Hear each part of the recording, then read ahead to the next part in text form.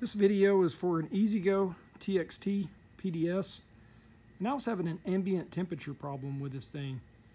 In other words, when we went to the lake and this thing sit out in the sun, I'd push the gas pedal and nothing would happen. It was almost like the key was off. And I know there's some other videos on here, and if you're searching for problems with EZGO TXT PDS, you're probably going to try the reed switch. It's most likely the reed switch. Well, here's my reed switch. It had already been bypassed. So I moved on to double check the key, check the forward and reverse. I even went to check the ITS and the pedal switch also. Most of those tested good. I replaced a couple of them anyways, just thinking or hoping that it could be something different. This thing just about wore me out. I'd put it back together, try it again, and really when I parked this cart north and south, with the front facing north and the sun setting in the west, getting good afternoon sun, right here and all on this floorboard is when I would have the problem with the cart not wanting to work. It was almost like the key was off. I'd push the switch, nothing would happen, and there really wasn't anything that I could change or do to make it work except just let it cool off. The next morning it worked great. I'd even test the batteries when this happened, and the batteries had full voltage. Pedal switch was good, ITS switch was good, key switch was good, forward and reverse switch were good, both good too. So that led me to this box. If you can see here, this box right there, it's a Curtis 1206 MX. It's a 350 amp controller. And so I got to testing this, and I'll put the link of all the different diagnostic tests you can do to check these wires and the pins and all that stuff in the link of this video. But one thing I figured out when I had my cart on jack stands was there's a 4-pin connector right here. Now I'll unplug it so you can see it here. So that 4-pin connector, if I had the gas pedal down and I smashed that 4-pin connector back in there, the cart would go, which is kind of odd. But as soon as I let off, it wouldn't work anymore. So one thing that I forgot to mention, sorry I'm bouncing around here, one thing I forgot to mention was I changed out the solenoid also. When I was pushing that pedal, I wasn't getting a click in the solenoid.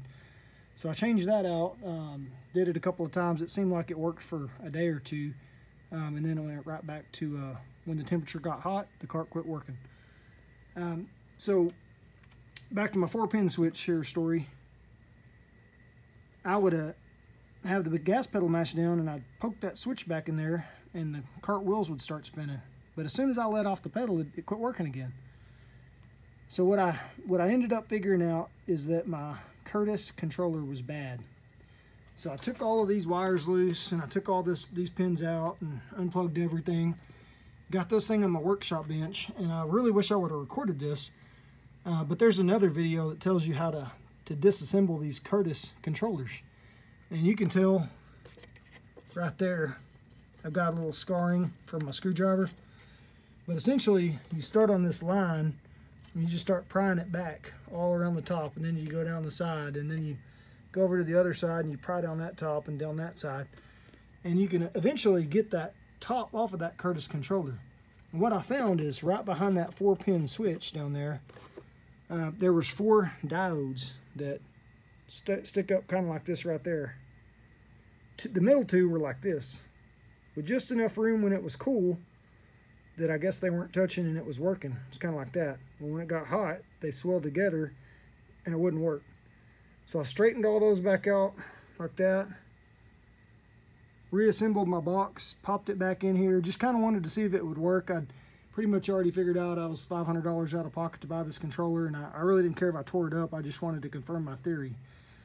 So I popped it all back in, put it all back together, and I let it sit out in the sun.